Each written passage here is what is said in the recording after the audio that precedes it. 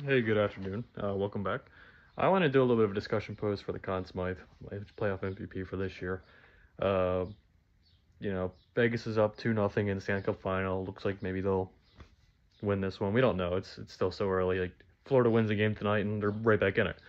So as of right now, where it stands, um, you could have a bunch of options, right? You could have Bobrovsky in the conversation. You could have Kachuk in the conversation. Stone, Eichel, Barbashev, Petrangelo.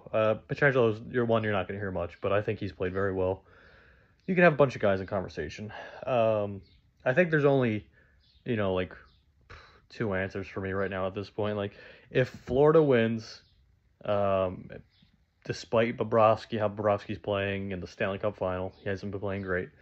Florida wins despite his play. Like, if he continues to play this way and Florida ends up winning the series, I think it has to be Matthew Tkachuk, depending on how he finishes the series. Um, he's just been excellent all playoffs. So many game-winning goals, so many clutch goals. That would be my pick if I was Florida. But the way it stands, I think honestly, you could even make a case if Vegas loses, maybe you even still pick Adin Hill. Um, Adin Hill, he's 9-3 in the playoffs. He's playing very well. He's a 206 goals against average and 937 save percentage. He's played very well. He's really stabilized that net. He's only 27 years old. Um, he was kind of a journeyman, bounced around, was in Phoenix for a little bit, was in with the Sharks, and now he's with Vegas, and he's provided stability in the net. He's a bigger goalie, good mobility though, very quick post to post. It kind of seems like it could be his kind of like I'm here kind of a series. Sometimes you have these goalies that don't get a lot of looks in the regular season, and then they have these playoffs, and it kind of announces that they're here. Now, Vegas is an interesting spot because they might not be able to keep him if he keeps playing the way he is, and he finishes the playoffs near the numbers he's at right now, or even better. He's going to command a little bit of money, and Vegas already has a decent amount of money tied up in the goaltending for next year with Robin Leonard, who's not even playing. Vegas is already pretty tight to the cap.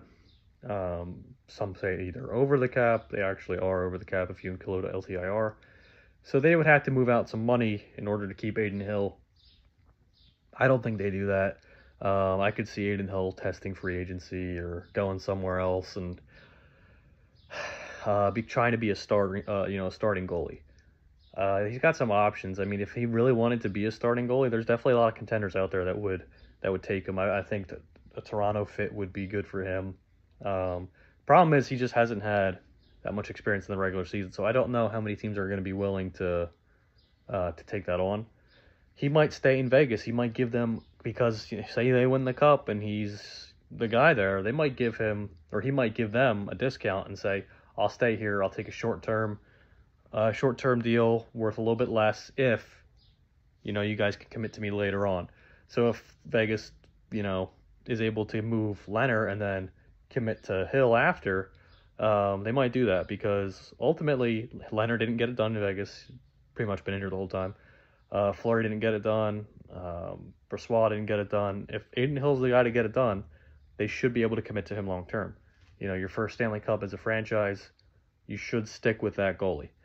So it'll be interesting to see what happens. But at the very least, I think in my opinion, I think he should be the favorite for the Conn Smythe just because he's pretty much saved Vegas this season. Not to say that they were going to lose any of those series, but if Brossoit was in net, he wasn't playing very well. He didn't have the best numbers against a low-scoring team like Winnipeg. Winnipeg was low-scoring in the playoffs. They weren't that good over the last 2 months of the season. And Brossoit, he won the games, but his numbers were not great. So it'll be interesting to see what happens because, coming in after Brossoit got hurt against a high-scoring Edmonton team, Hill has largely looked very good. They have felt so comfortable with Hill that they haven't even turned to Jonathan Quick, who's won 2 Stanley Cups in his career.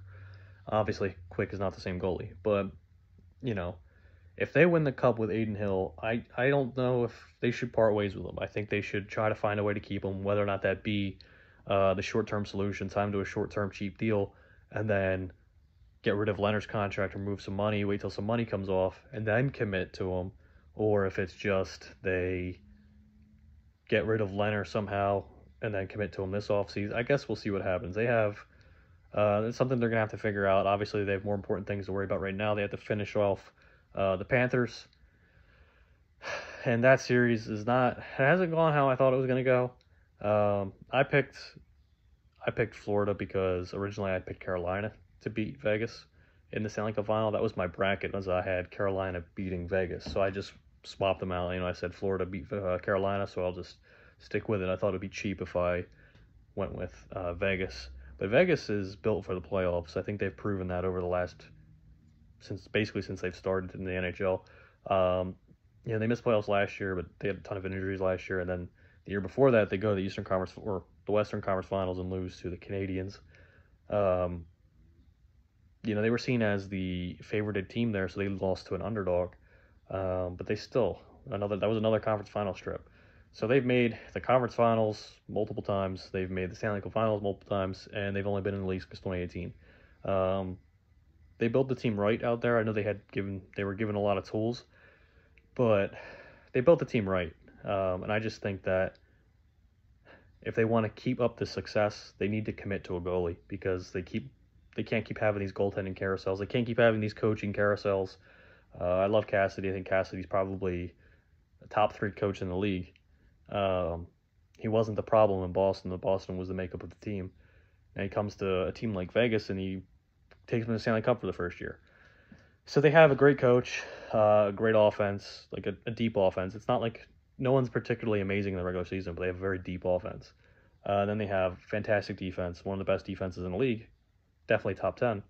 And then they have a tandem goaltending, very underrated, very random tandem goaltending that just worked out. Brossoit and Hill has worked out in the playoffs, and sometimes it's just you ride the hot hand.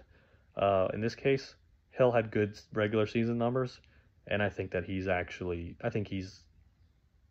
the very least he's earned the shot at the starting nod for next year. And we'll see what Vegas does with him. If he has a Conn Smythe and a Stanley Cup by the end of this, I think it's a hard case to argue against the fact that he should have at least earned a chance at the starting job for Vegas next year. And they should look to make that happen for him. I think he's earned it at this point. Great playoff numbers, and he's played tough teams. It's not like he hasn't played tough teams. He played at the Edmonton Oilers and the Dallas Stars, 2 of the best teams out in the West. Before the playoffs started, I had my top 3 teams in the West were Edmonton was 1, Dallas was 2, and Vegas is 3. So he knocked off the 2 teams that I had ahead of him in the West, and he's done it pretty handedly. I mean, they took care of Dallas. He played very well against the 2 best players in the league against Edmonton. So it's just one of those things. He could be maybe he's the hot hand right now, or maybe he's just proving who he actually is. So if you're a Vegas fan or if you're an Adin Hill fan, let me know what you think. Let me know what you think of Adin Hill's run. Let me know if you think he stays in Vegas. But I guess we'll see. So if you guys like, comment, subscribe. Like I said, we could do some dialogue in the comment section, talk about the Hill situation, talk about the Golden Knights, talk about the Stanley Cup Finals in general. I haven't done a video on the Stanley Cup Finals. But maybe I'll get to it after Game 3. I'll do a little where are we with the Stanley Cup Final video. And we'll just go from there. So yeah, like I said, like, comment, subscribe, and I'll talk to you guys in a little bit. You guys have a good day.